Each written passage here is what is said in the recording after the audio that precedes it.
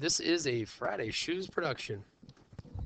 Our target today, I can solve simple addition and subtraction equations. Lesson 1-9 in the book, page 65. Solving addition and subtraction equations. Remember what an equation is. It's a math sentence stating that two expressions are equal, either numeric or algebraic. Take a look at the key concept here, subtraction property of equality. Basically saying if you subtract the same number from each side of an equation, the two sides remain equal. I'm guessing you kind of know this. Equations are just like balances. And there's a middle, which is the equal sign. And on the left and the right, those things are equal. So notice they have 7 here.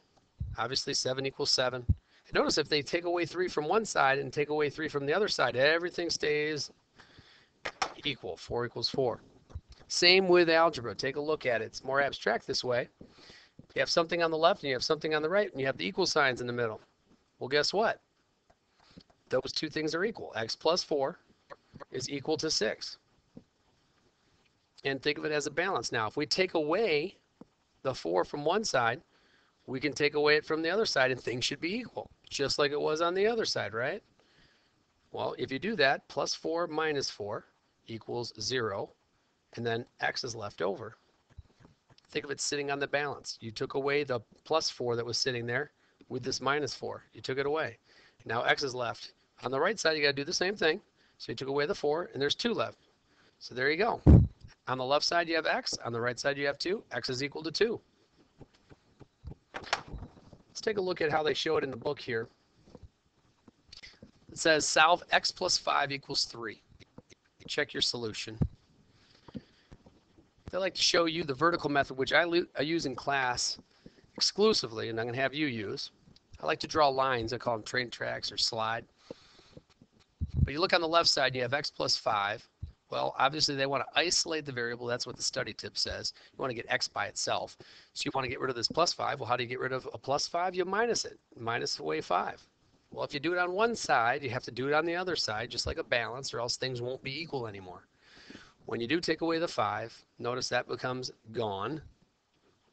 You have x on the left side, and you have 3 minus 5 on the right side, which we have negative 2. So the answer is x equals negative 2. That's the vertical method. Horizontal method, similar, except you notice that they put the subtraction of 5 in one line. You still have plus 5 minus 5. They still have 3 minus 5. And the solution is x is equal to negative 2. Keep in mind, though, we'd like to check our answers each time. So when you're done doing these, you can go back and plug your number that you think it is, negative 2 in this case, into the problem. Notice what they did. They took the x out, plugged in negative 2. Negative 2 plus 5 is equal to 3. Is that true? Sure is. So it checks out. How about you stop the video here and try these 3 problems, come back and see how you did. This says solve each equation. Check your solution. Let's look at the first one. 8 plus 6 is equal to 2. I'm going to draw my train tracks to keep the middle of the balance so I know where this is, and also I can keep things organized. So we have 8 plus 6 is equal to 2. I want to get a by itself. So how do I get rid of that plus 6? Well, I take it away. Take away 6 from this side. And if you really think of it as a balance and you're taking away something, it's now gone. Well, plus 6 minus 6 equals 0. We're left with this a, though, sitting there. And we subtracted 6 from the left side. We've got to do that from the right side. So we have 2 minus 6 over here. Well, what's 2 minus 6? Oh, I remember. That's 2 plus negative 6. And then we have the negative 6 winning out, so the answer will be negative, and you subtract the 2 absolute values, it's negative 4. Put the equal sign down in the middle, and there you go. A is equal to negative 4. How about the second one?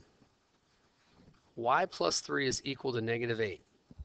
Now you might think of it this way. Something, which is what I'm calling y, something plus 3 is equal to negative 8.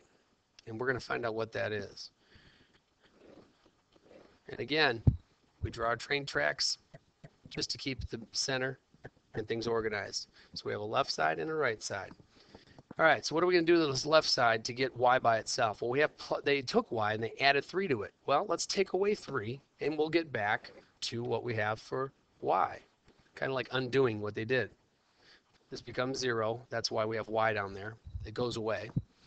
And then we also have to do the exact same thing on the other side. I'm subtracting 3 on this side.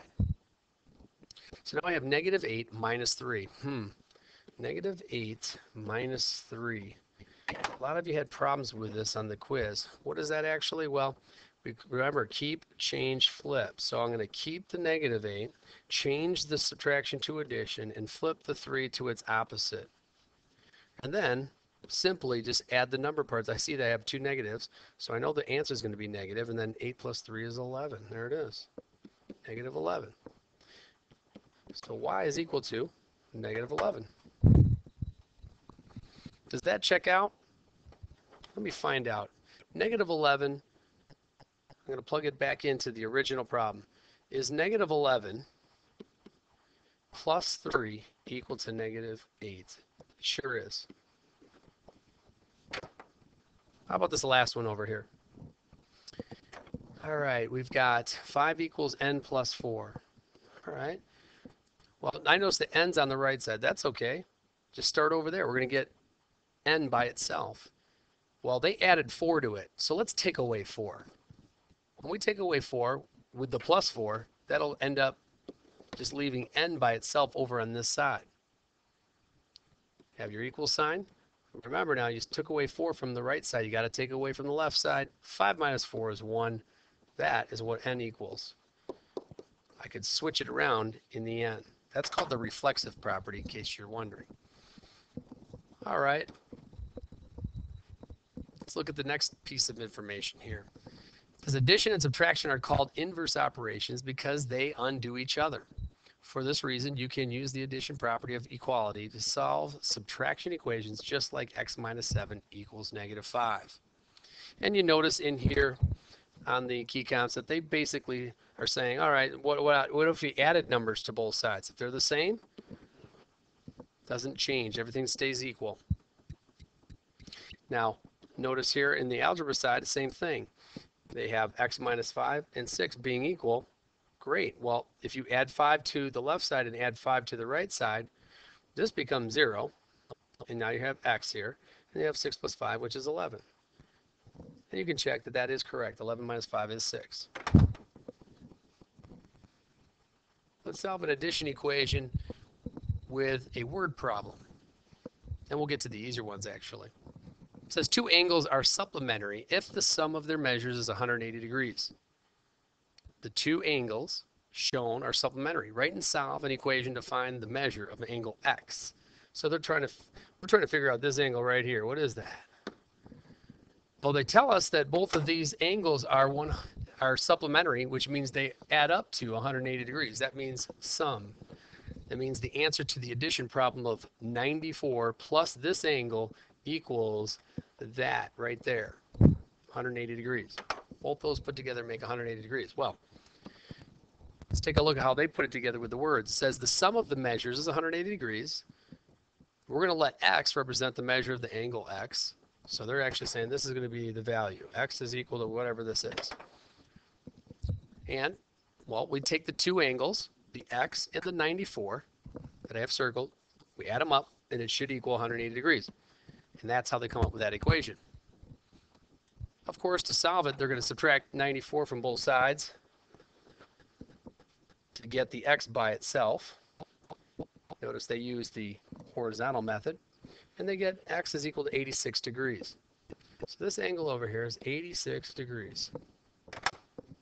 86 plus 94 is 180 degrees.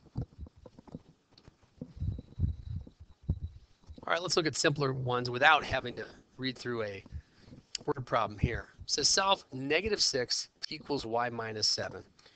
Watch me as I solve this one. I'm going to do it 2 ways. First of all, I'll do it with the y over on the right side. People like to have the y on the left side, so we'll do that secondly. When we do that, all you do is literally put whatever's on the right side on the left side, and vice versa. Take the left side, put it on the right side. Don't change any position. Just literally write exactly what you see, especially when it's subtraction, because subtraction is not commutative. All right, so here we are on the first one. We're over here. Let's work this one down. I'm going to draw my train tracks down so I can separate and keep organized my left and right side. I want to get y by itself. Isolate y, have it by itself. So I need to look at what they did. They had y minus 7. Well, they subtracted 7 from y. So I want to do the inverse operation of that. I want to add 7. And I do it to both sides. When I do that, this minus 7 and plus 7 cancel each other out, or undo each other is what they said. And you're left with y. You could say it equals 0. Negative 7 plus 7, 0. So you have y over there. Got your equal sign, then you have negative 6 plus 7. Well, what is negative 6 plus 7? Well, that's going to be 1. So 1 is equal to y. You can switch it around at the end if you like. Y is equal to 1. Same thing over here on the left side. I'm going to draw my train tracks just like I'll have you do in class. And then y minus 7 is equal to negative 6. I still add 7 to both sides. When I do that, this disappears and we're left with y. And then negative 6 plus 7, that's going to equal to 1 again.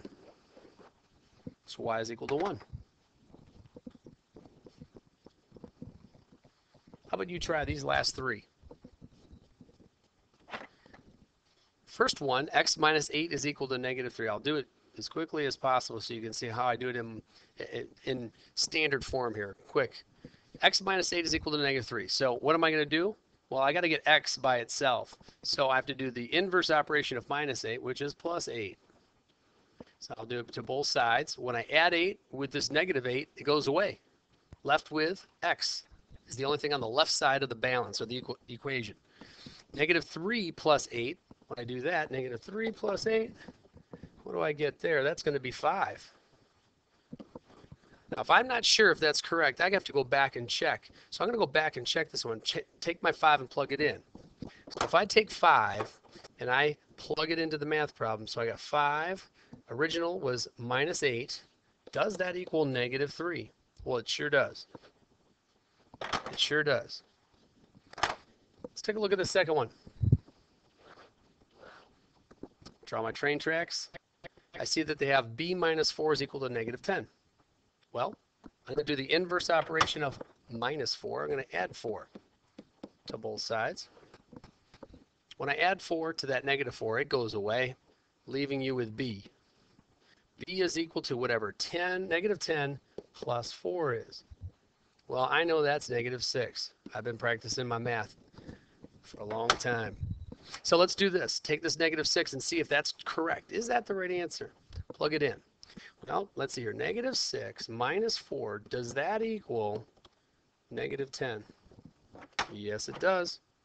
When I do my keep change flip, you can see it right there. And the last one, train tracks. Stay at the P on the right side. Don't let that confuse you. It doesn't matter what side it is. You can switch it around. Let's do that. Let's switch it around. P minus 12 is equal to 7. All right. Now we have that minus 12 we want to get rid of so we can get P by itself. So let's add 12 since that's the inverse operation. That goes to 0, leaving only the P left over on the left side. Hey, that's what we want. We want P equals and then a number. 7 plus 12, 19. There it is. You can check it on your own, but it does work. Don't forget, you can always watch this video again or read the examples in the book or take a look at some of the personal tutor videos in the online textbook. And as usual, this has been a Friday Shoes production.